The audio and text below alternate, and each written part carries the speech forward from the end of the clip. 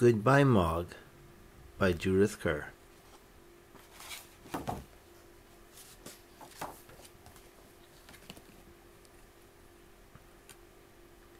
Mog was tired.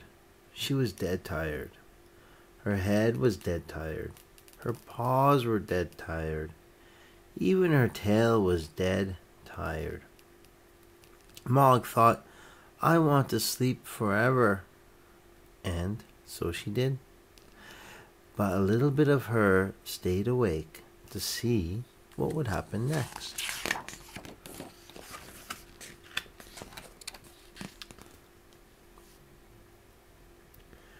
What happened next was that everyone wept. Oh, why did Mog have to die? Wept Debbie. She was so lovely, wept Nicky. Well, she was quite old, said Mrs. Thomas. Then she wept too. Even Mr. Thomas wept. He said, she was our family pet. We all miss her.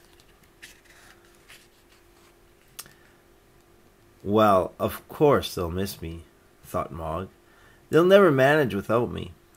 But it's quite true. I was very lovely.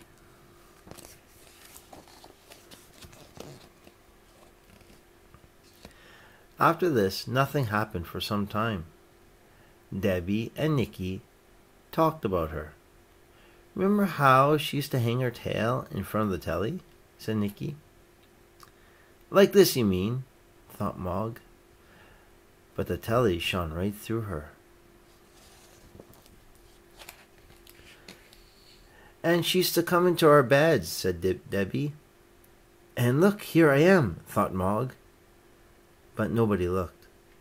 Mog thought, they can't see me.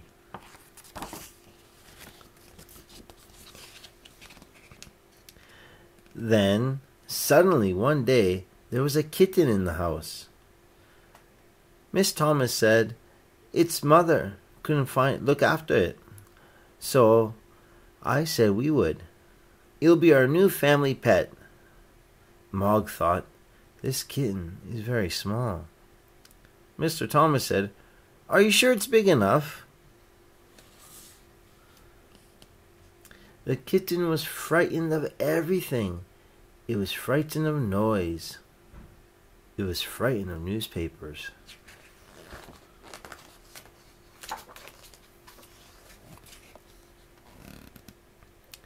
It was frightened of bags, and it was frightened of being picked up.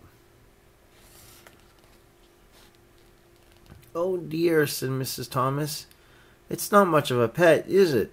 Said Mr. Thomas. Mog thought, this is the wrong sort of kitten.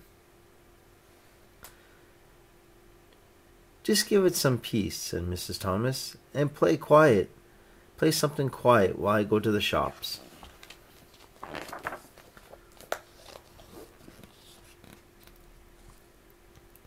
The kitten had lots of peace now, said Nicky. It must be getting bored. Perhaps it would like some milk, said Debbie. Well, really, thought Mog, and in my dish too? Look, shouted Nicky. Look where the kitten is. It was a noisy shout. The kitten was frightened of noise.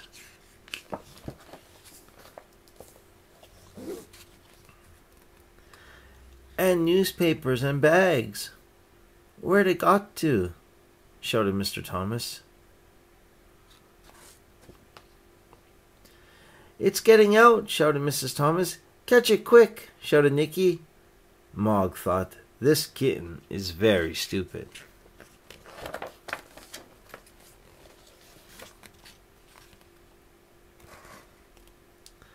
The kitten was not in the garden.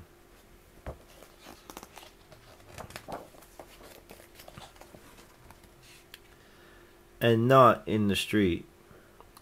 Suppose we never find it, said Nicky. It'll be all alone, said Debbie. I knew it, thought Mog. I knew they'd never manage without me. They've got themselves the wrong sort of stupid kitten, and now they've lost it. I'm going in.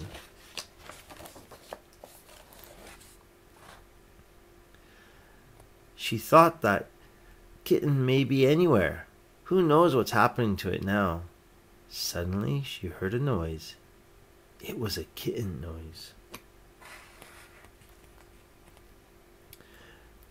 Really, thought Mog. It never went out at all. Now what? The kitten looked at Mog. The kitten crept up to Mog. The kitten purred. Well, I never, thought Mog. I believe this kitten can see me. Perhaps it's not so stupid after all.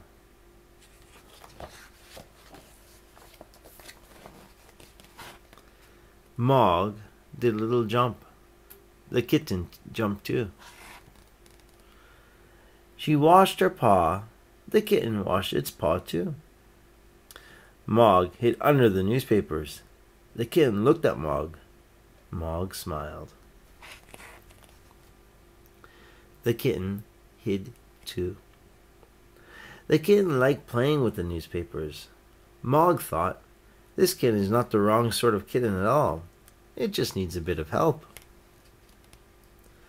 Then one of the bags fell over. All sorts of things fell out.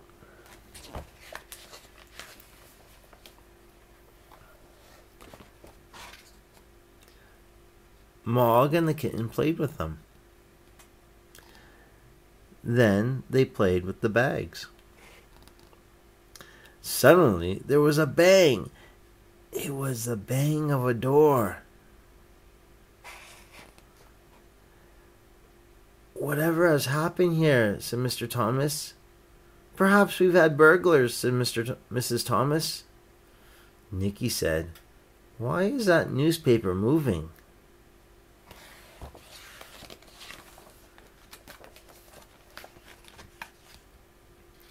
It's the kitten, shouted Debbie. Don't touch it, shouted Mrs. Thomas. They'll scratch you, shouted Mr. Thomas. Perhaps it won't this time, said Debbie. Come on, kitty. The kitten looked at her. It didn't move. I only want to stroke you, said Debbie. The kitten still didn't move. Mog thought, the kitten needs a bit of help. She gave the kitten a bit of help. The kitten flew through the air. It was very surprised. Look, said Debbie, the kitten likes me. She stroked it. The kitten found it liked being stroked.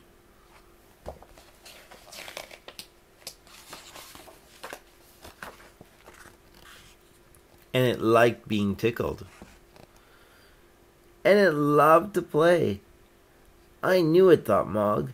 I knew this kitten only needed a bit of help.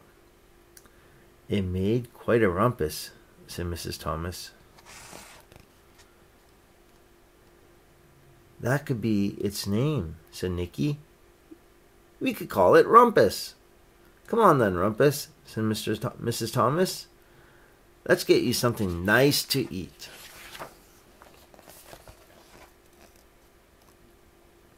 Well, we really got our new family pet at last, said Mr. Thomas. Debbie said, but I'll always remember Mog.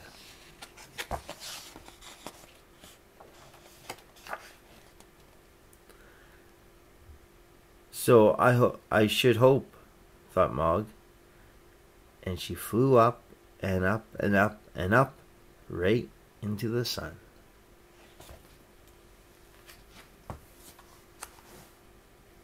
Goodbye, Mog, by Judith Kerr.